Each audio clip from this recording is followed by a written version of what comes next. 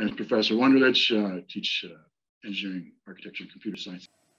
This lecture is on color and the technology associated with it, also a little bit about the physics of it, and a little bit about how our brain perceives color.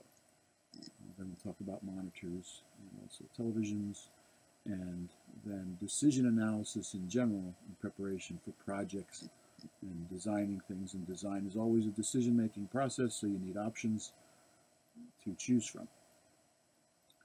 So firstly, we want to learn about visible light, and that's part of the electromagnetic spectrum. And there's two videos on this first slide here I want you to watch in a second here before you go on to the next slide. The first video just explains the electromagnetic spectrum and where visible light is within that, and the things that exist and are useful at other frequencies in technology. It's not what we see, but there are other useful wavelengths. And wavelength is just the inverse of frequency. So speaking of frequencies and wavelengths is similar. Before we talk about additive and subtractive colors, we want to first learn how our brain and why our brain is perceiving things the way it does. So without too much other documentation on that, there's a video there. So please pause here and watch the two short videos. The first one up by visible light there on the electromagnetic spectrum, and then the second one here, video on how our brain sees color. On these next two slides, I'd like you to remember two main concepts, main applications to computing, and to get the basic principles of what goes on. And you can read the text. I've highlighted some things, but mostly I just want you to read all of it and remember some key things that I'll state here. Computer monitors use additive color, where we mix the three wavelengths of light, red, green, and blue. And we'll talk about different monitor technologies in a minute and how that works with the different types of monitors. But for now, computer monitors mix light that's coming directly from a source towards our eyes. It's actually a multi-stage process, exciting different atoms and phosphorus and such, you'll see. But the end result is there are various wavelengths of light incident on our eyes, and the computer monitor uses those principles. And so, for example, if you mix all three of red, green, and blue, you get white light when it's additive color.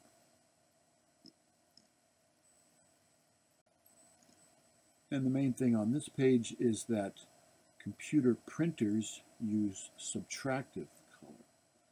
And you can read everything there. What's highlighted, just read all of it, actually. And with subtractive color, the idea is that what you're seeing is what is not absorbed. So, for example, white paper reflects all of the wavelengths of light, so they mix together and we see them. If it absorbed all of the red and green, or I'm sorry, all of the green and blue, we would see red. And so that's, in fact, what happens when we see a red apple, is the red apple absorbs the green and blue, and we see what's not absorbed, it's the red. And the way printers work is when we're looking at something, we have a light source. We're looking at a piece of paper that's has something printed on it. We're seeing different colors of ink, and the inks are actually printed transparent, or the printing inks are such they are transparent, and they allow light to pass through and to reflect off the base paper. And so it's a combination of how those inks absorb things. And then you'll see here in the middle, computer printers use red, green, and blue ink, but also black, because in theory, they should just produce black,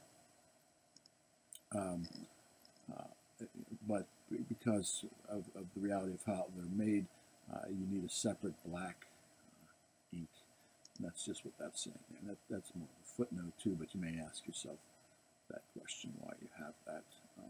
So the main principles here are monitors, computer monitors use additive color, and computer printers use subtractive colors. And subtractive is just the principle we described.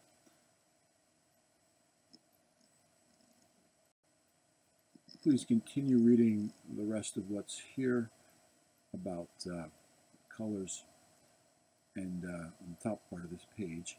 And then we're going to go on to computer monitors. So if you want to pause and just finish reading that first, that's fine. But now, computer monitors. So before you click on this video, there's a video there, and watch it about some of the physics involved, which is a little bit review of what you just did, I learned about a second ago, but reinforces it.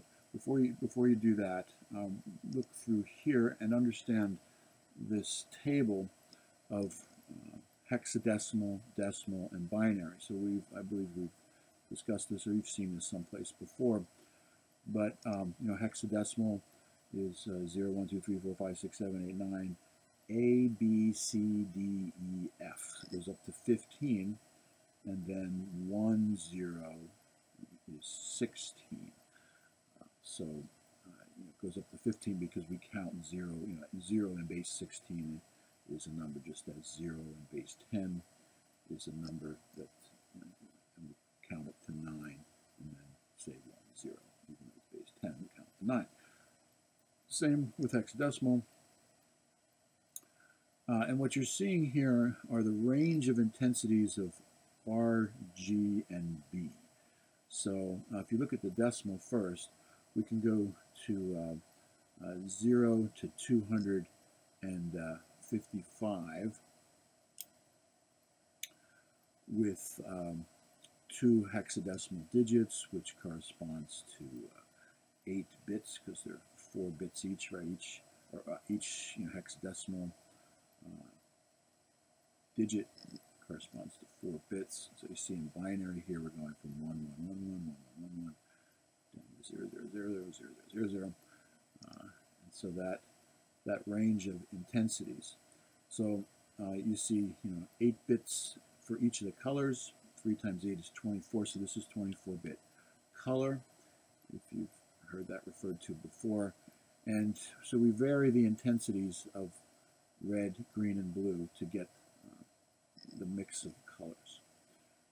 And so you should understand that. So if I was to ask you, since you know that monitors are additive color, if I turn up the intensity completely to get white light and max out each of these R, G, and B values, what would that be in hexadecimal? There's a 1-point test question.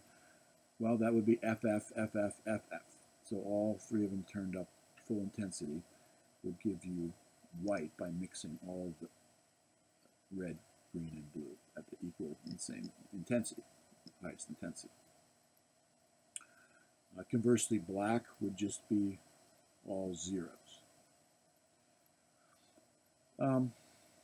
So pause this and please watch that video where it says physics right above the numbers here, and then move on to the next slide. Now we want to discuss the 3 different types of monitors here, CRT, the LCD, and the plasma. So I'd like you to read everything on these slides, and then there's a couple of videos to reinforce it, and I will just discuss the main principles here. So the first is somewhat of a footnote. These still exist. They were around until, I guess, 1990s, thereabouts, when we went to flat screen, somewhere in there, but most of my youth, born in 1961, so until I was about 40, in my 40s, there were still CRTs for computer monitors and televisions, and they still exist. in some places. So even if it's a historical footnote, you should understand this is one of the types of monitors. And the idea here is you want to control a beam of electrons. And the basic principle is you heat up a cathode, which excites and allows electrons to be emitted, and then you control how they're directed in a beam towards the back of the screen. And there's three different energy beams: a red, green, and blue, and they're directed at what are called triads of pixels, phosphorus cells painted on the screen. And so you're directing this electron beam with magnetic fields that you're controlling, and with a raster scan, so it goes back and forth, back and forth, back and forth, very fast, faster than your eye can perceive, and draws the images over and over and over again. And the three beams are hitting triads of pixels of phosphorus atoms painted on the back of a glass screen. And then those phosphorus atoms, as they're hit with the energy of the electron, will be put into an excited state. You maybe learned this in your physics, atomic physics, or quantum mechanics if you took such a thing.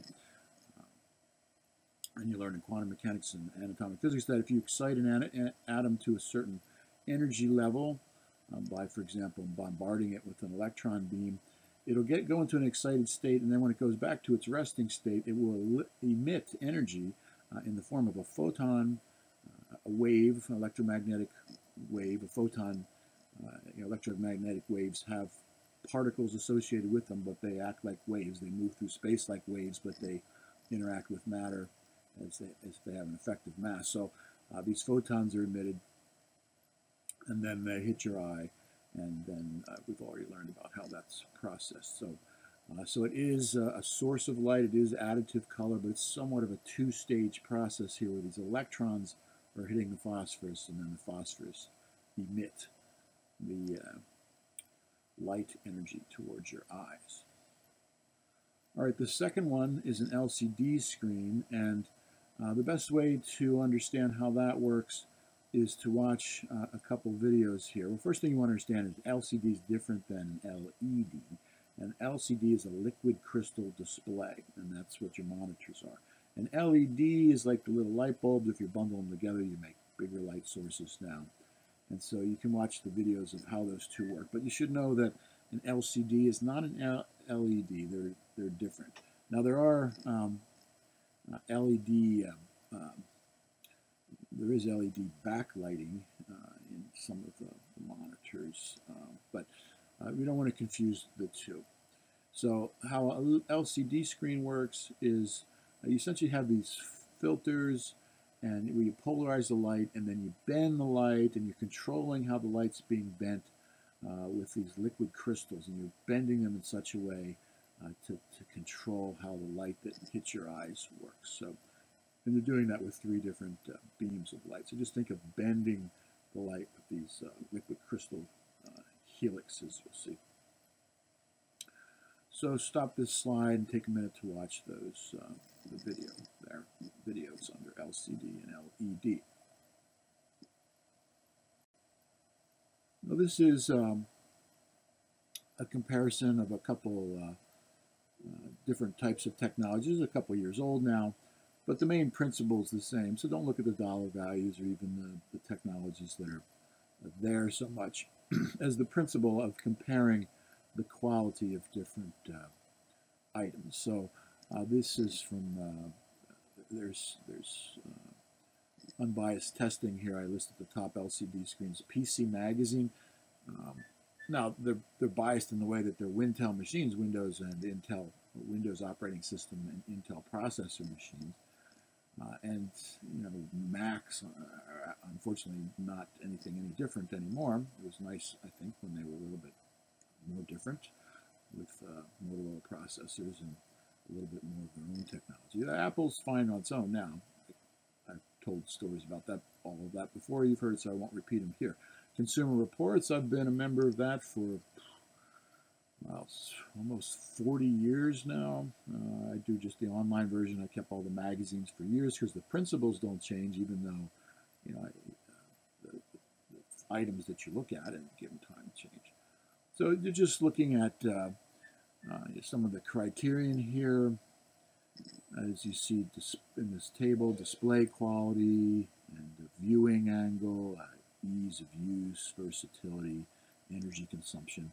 And we're going to look at a recent purchase, assuming you're listening to this not too far away from 2020 when I'm first making this narrative audio version of this PowerPoint during the coronavirus. It's closed down all the schools except for online. So I'll give you a recent example of flat screen TV that I just had delivered today, actually, and I'll show you the decision-making process. And it's similar to this. So this is, you know, the kind of things you want to look at when you are selecting the quality of most things. This is the third technology I want you to compare. So this one's a little trickier, but not a whole lot.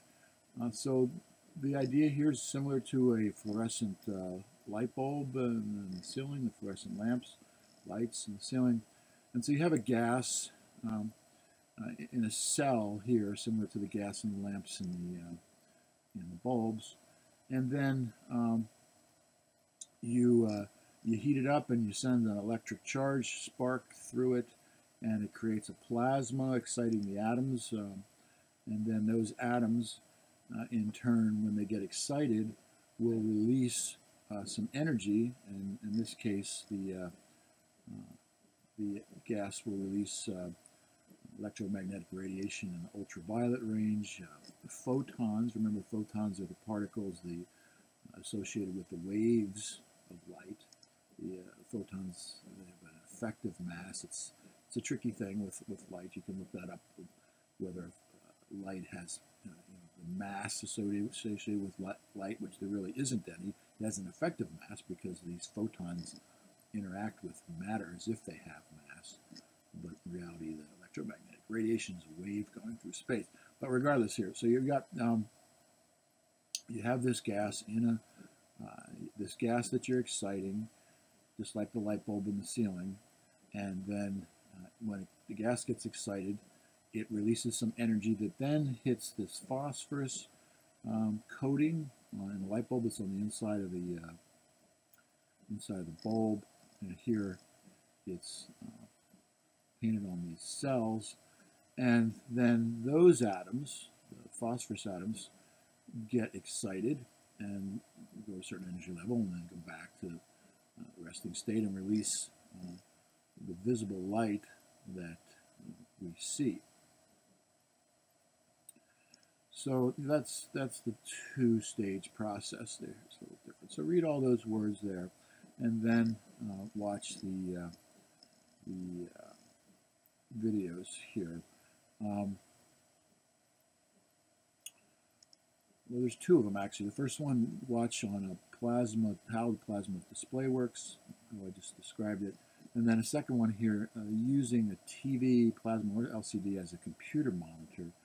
And that will segue into where I'm going to insert here my choice of a large flat screen television during this coronavirus here. So all of us, wife and children, confined to our house with a little bit bigger viewing pleasure. So here's a comparison of some different TVs that I considered before purchasing one in 2020. I have an account with Consumer Reports. I've had one for 30 years, and I find it to be a very good source of unbiased testing. And so I narrowed down my search within Consumer Reports, first by considering consumer satisfaction and predicted reliability, mostly consumer satisfaction ratings, and then comparing it with some of my own experience with some other manufacturers. And so I narrowed it down to Samsung and Sony that I wanted to compare.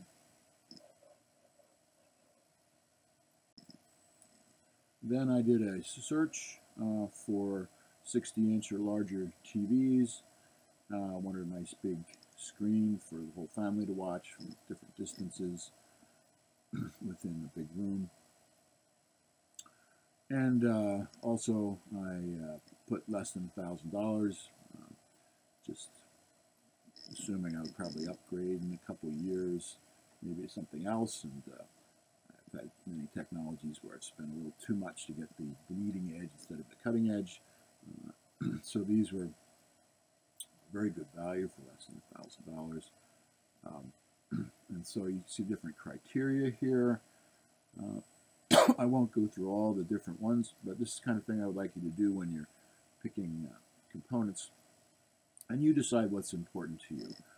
And you can see the different ratings here that Consumer Reports uses with the different colors and the arrow, double arrow up or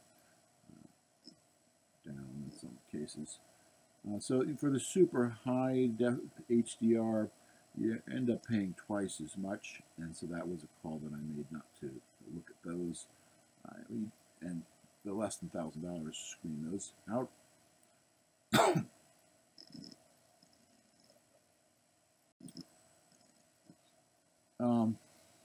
So I compared the top two within that selection of the top Samsung and top Sony, and put them head to head here, considering that the Sony was $130 more and not really a whole lot different in performance, pretty much equivalent, but I still wanted a little more research. So then I found this video here comparing the exact Samsung model that I was considering and then something close to the Sony. And this was a good video I'd like you to take a look at, and they're comparing design, picture quality, motion, input lag that has to do with gaming and response for the gaming consoles, sound quality where we like to produce music in our house and listen to music quite a bit, so that was a big difference in comparison. You can see different things here. I'll let you drill down in the design, having to do with the backlighting and the distribution of LEDs through the LCD screen. That's how that works. The lighting source is LEDs in the back, and then it shines through the LCDs that you've learned about. So you'll learn about that while listening to this video.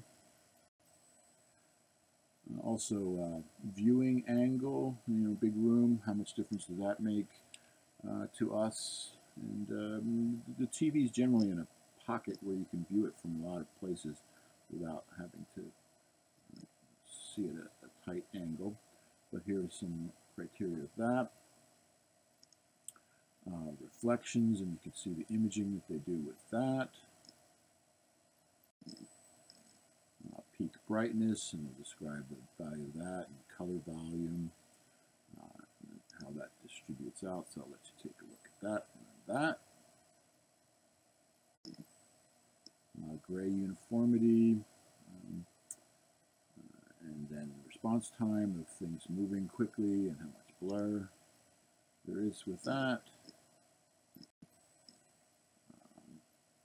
and how you can fix that or modulate that.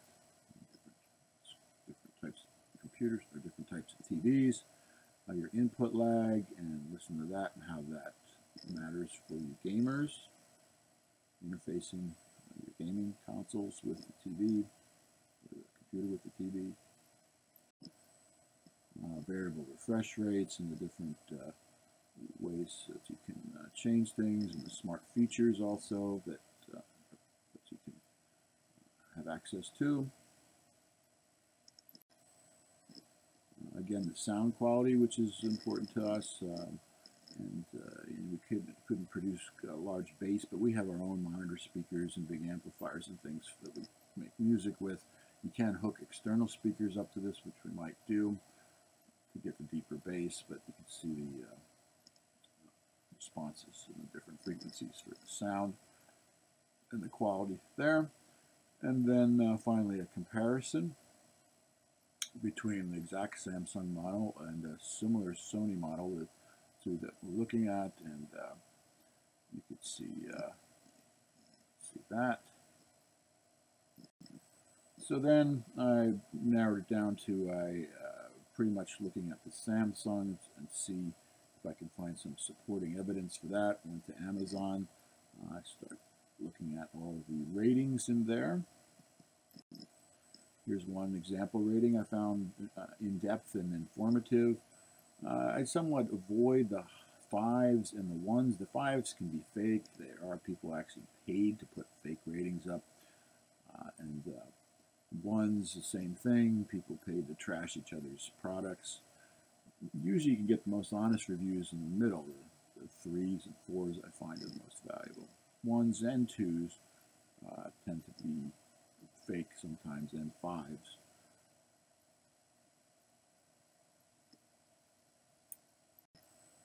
And so I purchased it, and it arrived today. And the family's excited about it. Watching a little bit of sports, music, good quality programming.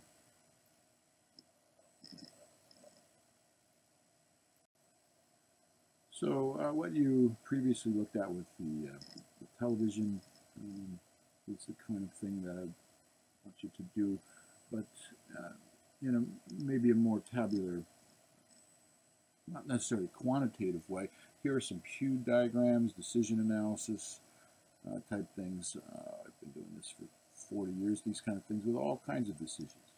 Where to go to school, where to move to, what job to take, what to buy, all kinds of things. You got to be careful on how you assess things and put numbers to things. These are not, these two examples here don't have weights on your criteria.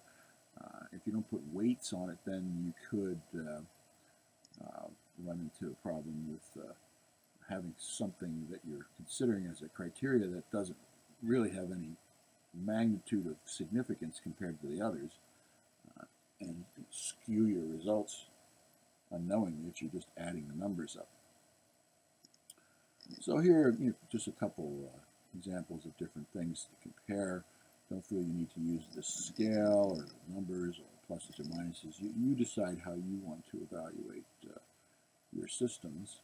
Now, cost is pretty straightforward comparison, but other things are more qualitative. You have to find a way to assess them.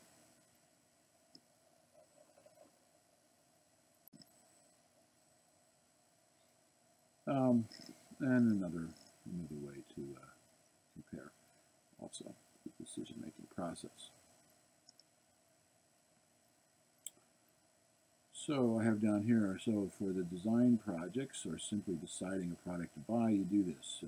Do thorough research to support what you will design or buy, educate yourself on the basics and what is the most current emerging relevant ideas. Use Google Scholar if this, that's relevant to what you're considering. It's not necessarily for designing a PC you would do that, but for other rigorous research kind of results that you're looking for, you can go into patent searches, use the library. Not necessarily Google and random comments on the internet. However, if you're picking a product, that becomes more relevant. Number 2, define your decision criteria. Number 3, narrow your choices to what design or buy down, or that you're buying down to a few finalists to compare with the diagram, and use the diagram to make your choice. And then effectively communicate what you have done in both writing using professional writing standards and include tables, graphs, photos, etc., and orally using concise PowerPoint bullets supporting easily read and understood visuals and supporting literature. So this is a general rule for designing or picking things, assuming you have to convince other people. Right? Now, that number 5 is not as important if you just have infinite wealth and you're just doing anything you wish to do to please yourself, but when you're working, that's never the case. You've got customers, you've got colleagues, supervisors, investors, trustees, board of directors. You always have to have some way of communicating your choice and your decision process.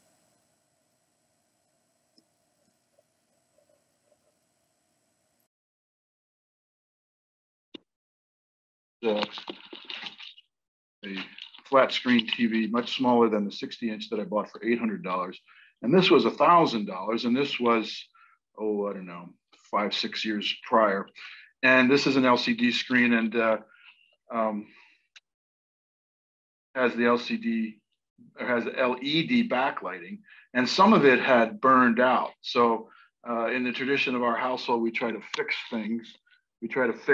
So we spent $60 and ordered a board from Japan, and it seemed to be working for a little bit for the control board for the LEDs and the backlighting, but then it had more problems. So we didn't want to throw any more money into it, and plus it was much smaller, and spent so much on it, size of it.